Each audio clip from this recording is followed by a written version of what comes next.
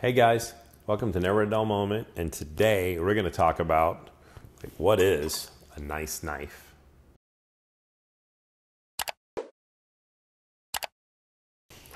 Hey guys, listen, today on Never a Dull Moment, we're going to talk about what is a nice knife.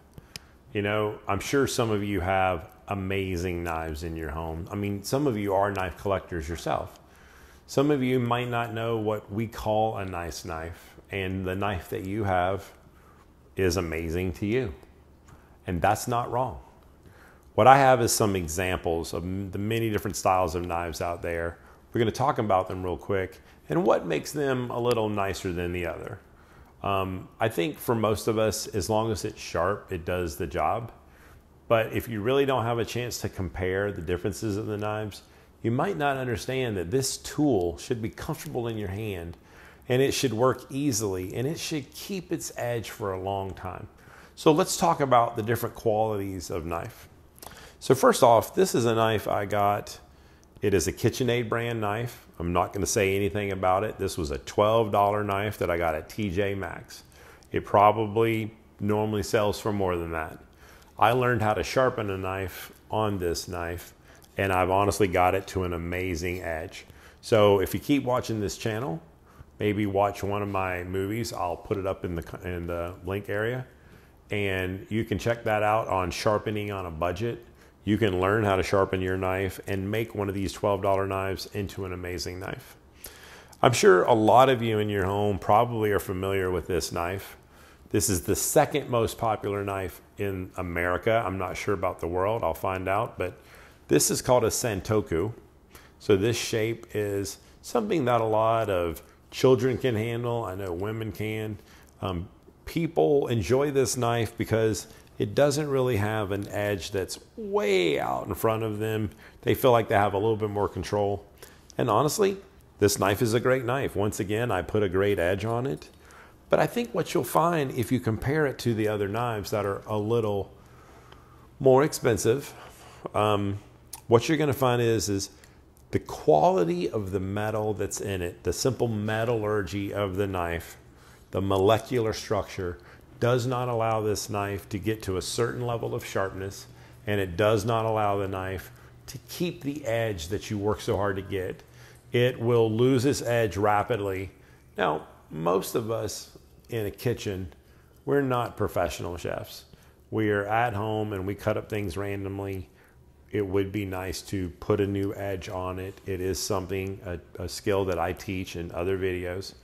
So if you wanted to make the investment of a $12 knife or a $20 knife, absolutely. If you just think it feels comfortable in your hand, why not? Let's look a little bit beyond that. You know, there's a company called Henkel. There's another one called Wüsthof. They're a German company. There's a French company called Sabatier. You might have heard of it. But they make knives that are a little bit more on the dollar amount. And what happens is it is a production knife, but the quality of the steel is a little better. So the molecular structure of the steel is allowed to get a slightly sharper edge than what you're going to see here. It's going to have a little bit more durability.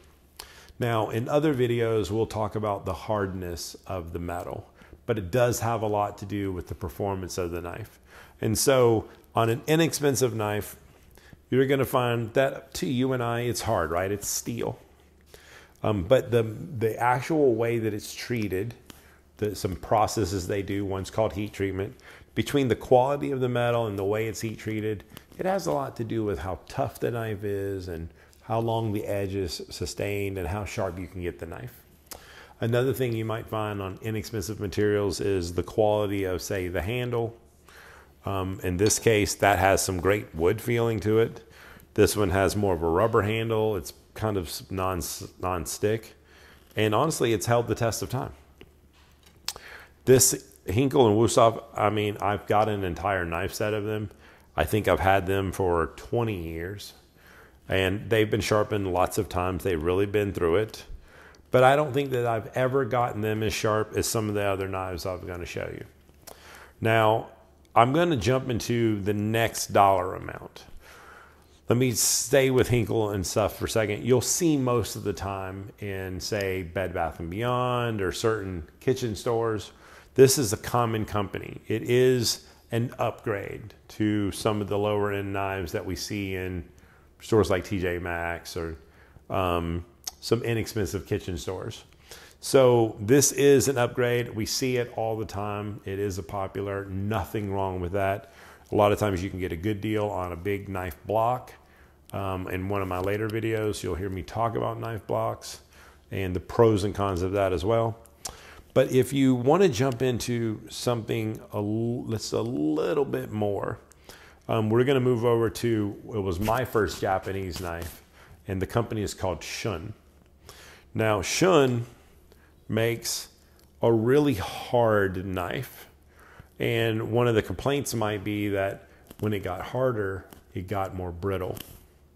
You will not see the flexibility in this knife that you would see in a German knife. So if you think about it, if the metal is softer, it has more flex. So it makes it kind of a tough knife. The problem is that the softer knife, of course, loses the edge more rapidly, and you have to put it back. The harder knife retains its edge longer. The harder knife can be cut really thin to act more like a scalpel. Makes it really easy to slice through your food. But a harder edge could chip. Instead of having flex, it doesn't have any give. So the knife could actually chip. Now, I have never had one of my Shun knives chip. I have seen them in there.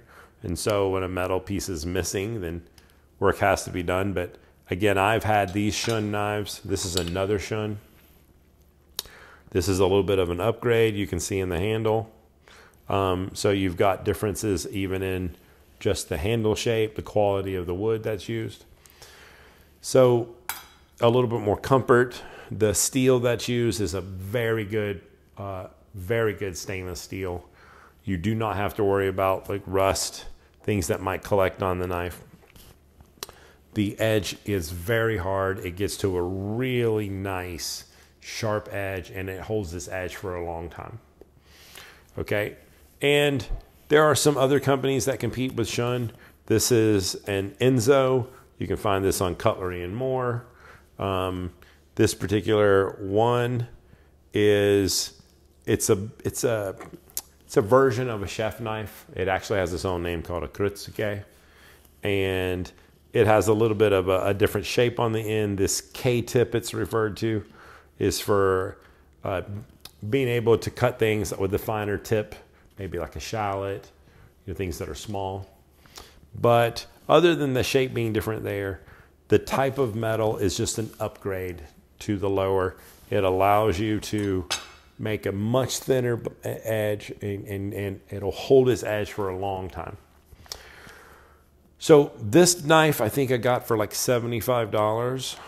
These knives were maybe 75 to 100. This one was definitely under 100. So even though it has the nice handle, it is a paring knife. It is a much smaller one. I have a chef knife by Shun with a plastic handle, full tang. If you don't know this vocabulary, we have that in another video.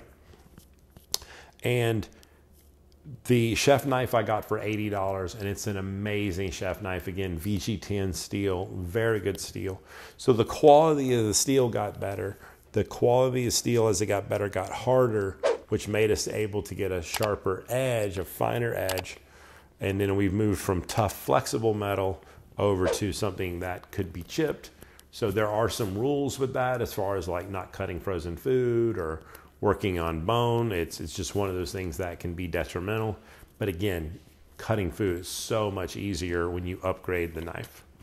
So now we'll go over here to the higher end. Now, like everything in life, you have your, your nice little sedans. You upgrade a little bit to your Hondas. You get over here and you start to get into the BMW area. And then you leave BMW. And you get up into the much higher, like Porsche. We're not, definitely have some Ferraris. So, these knives are really, really, really thin. I don't even know if you can actually pick up how thin that is on the camera. See if I can get that in there. So this particular type of steel far exceeds, literally light year jump from what we have over here. This one is super blue. There is Japanese words for that, but the English word would be super blue. It is a carbon steel knife.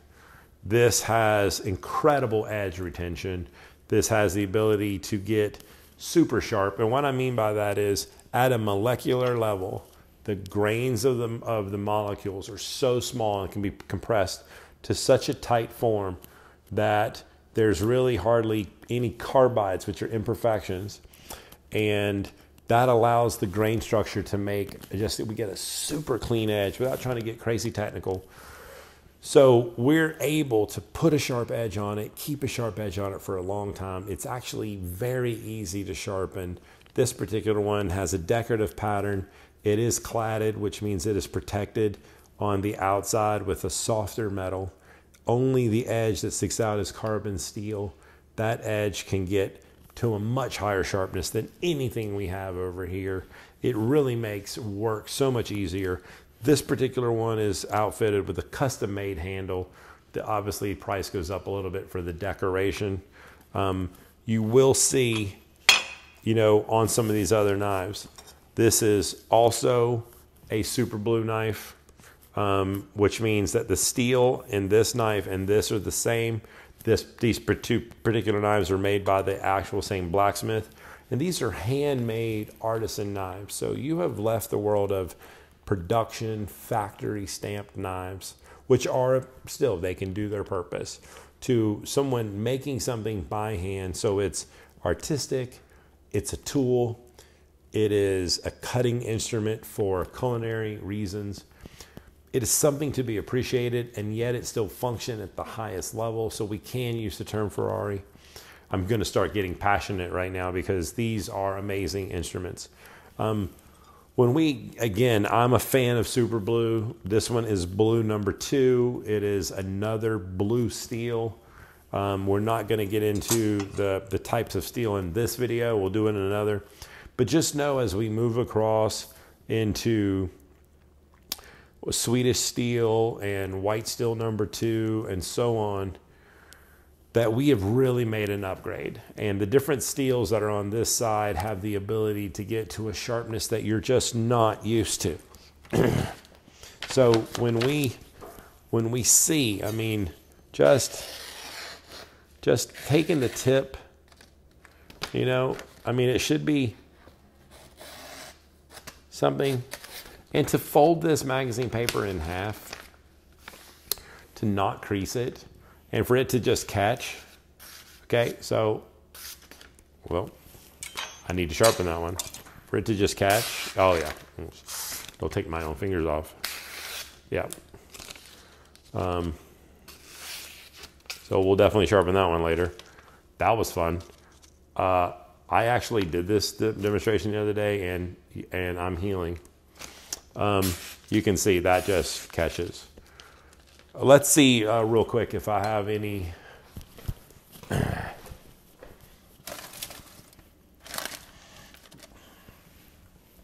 It's always fun to just cut up something that's actually not paper.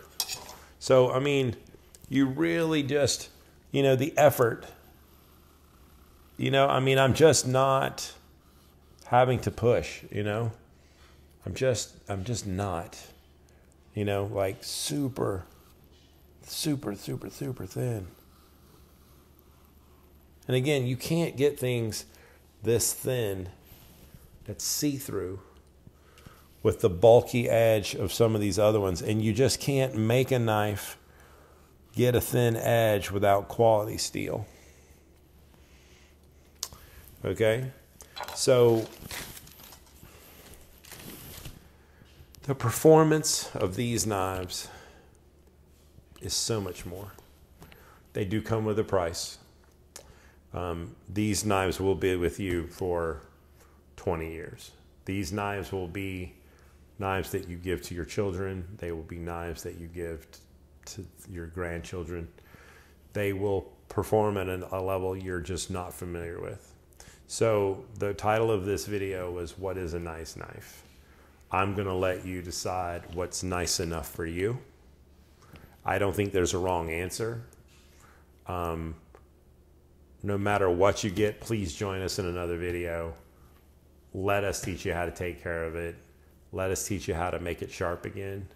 Let us teach you how to store it so it stays sharp. And we're going to have knife skill videos to teach you how to use the knives.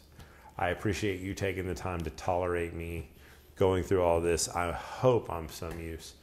Please, if you find value in these videos, subscribe to the channel, like this video, tell us that we're doing something right. And we not only appreciate you, but as always, we're wishing you never a dull moment. Thank you.